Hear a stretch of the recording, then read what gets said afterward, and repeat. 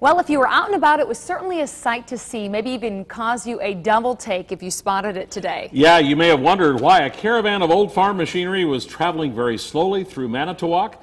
As Fox 11's Laura Smith explains, it begins an annual journey for a group that loves driving their tractors, even on a rainy day. They're commonplace in fields, but traveling through the city? Yeah, a lot of people wondering what the heck we're doing. Along with the regular traffic in Manitowoc Thursday, We're going right around 10 miles an hour. nearly 24 antique tractors took to the streets. It's a way to use them and have some fun. The tractorcade formed on the city's outskirts in the morning There's not a care in the world when I'm on this trip.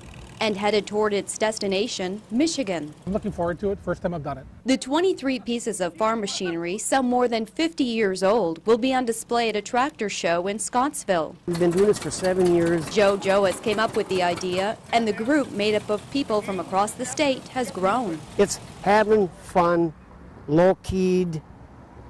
You know, you're out of that fast pace of our society today, and everybody unwinds. During the usual stop at Cedar Crest Ice Cream for, fittingly, a dairy treat, those along for the ride talked about the unique journey. You're able to see the country so much better. You're going at a slower pace so you can, really appreciate what you're seeing as you're driving. After the pit stop, the tractors hit the road again, headed for the SS Badger ferry dock, where they waited patiently, then loaded up for the voyage across the lake.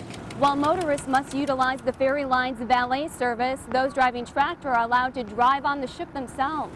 It's really neat to drive the tractor on and to get in the underneath of the ferry, to see like the old train tracks that are on the underneath of it. I mean, it's something that you get to appreciate with our group that otherwise you don't see. The tractor drivers say when they arrive in Ludington, a police escort will be waiting, as well as a warm welcome from the community. They're very receptive, and we have a great time over there. In Manitowoc, Laura Smith, Fox 11 News.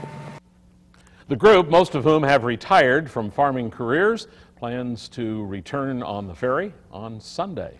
You can also view photos of the vintage tractors making their journey on the SS Badger on fox11online.com. You'll be in the photo galleries section of our homepage, the snapshots showing lots of antique